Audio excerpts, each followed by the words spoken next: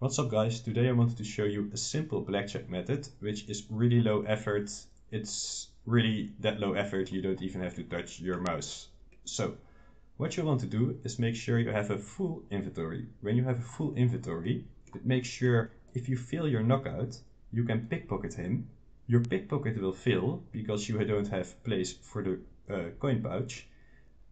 And then your stun will disappear, but also he will stop attacking you. So this means you don't even miss that much ticks when you want to knock him out again. This is really nice, especially at lower levels, because you will fail more often and failing is just less punishing since you can stop your stun.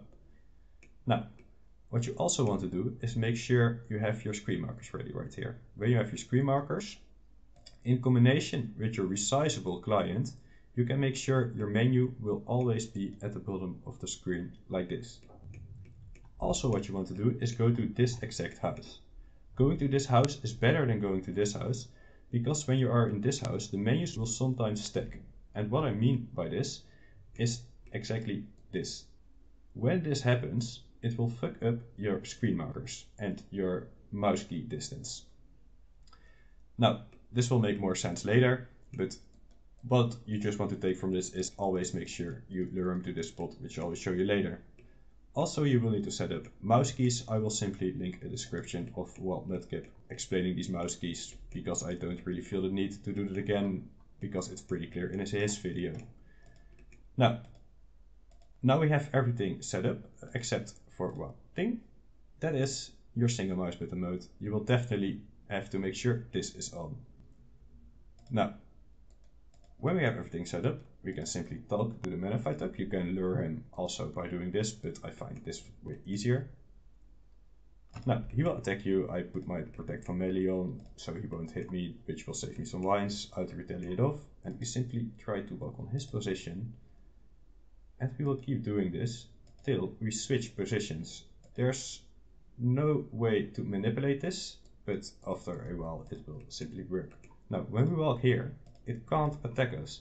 And this is really nice, because when our health bar disappears, we can knock him out, and he won't attack us after he wakes up. So you can also use this when you fail your knockout and instantly pickpocket, so he will stop attacking you. If that fails, you can simply walk here and you can go through. Now, he is unlured, so I can show you this again. Simply like this. Go like this, switch positions. Wait for your health bar to disappear, knock out, and we're in position again. Now, because we have resizable on, we can make sure our menus will always be in the same position. It doesn't matter if we click here or if we click here, the menu is in the same position. Now, because we have our mouse keys on, we can move our mouse like this. To make sure it does this, put something on your control key or hold it down manually, whatever you prefer, because it moves like this if you don't have something on your control key, and it moves like this if you do have something on your control key, and we will want to make sure it moves like this. Now, because we have single mouse mode enabled, we can open the menu with only pressing our 5 button on our numpad. This is really nice for this method, because we knock him out, pickpocket him, and knock him out, pickpocket him. Now, we want to do this tick perfect. And to do this tick perfect, we will want to knock him out once, pickpocket twice, knock him out once. Now, to make sure this works neatly, look at your XP drops. Make sure those are on, and every time you see an XP drop, perform your next action. If you do this, it will always be tick perfect. Maybe from the beginning this is hard to get the hang of, but if you get the hang of it, it's like you can literally watch a movie while doing this. I'm not touching my mouse at this moment. I'm not even looking at my screen if I want to, because your mouse will always be in a perfect position. Now, if you accidentally move your mouse, I'll just do it on purpose this time, you can simply put it in the box here again. This is why the screen markers are really handy. And we can continue. So if you fuck up, I probably won't fail that many times because I'm a high thieving level, but if you fail your knockout, he will aggro you, and you can simply instantly pickpocket him, and the aggro will go away and you can instantly knock him out again.